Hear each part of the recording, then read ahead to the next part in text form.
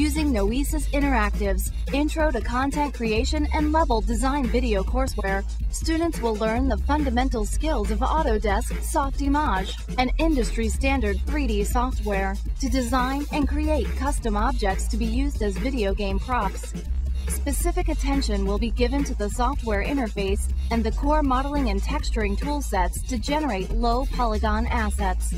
In parallel, students will also explore the Valve Hammer level design software and combine their custom assets in the source game engine to create a small custom game modification. During the course, students use several custom created elements to create a short game scenario in which a player must circumvent a particular obstacle or complete a given task.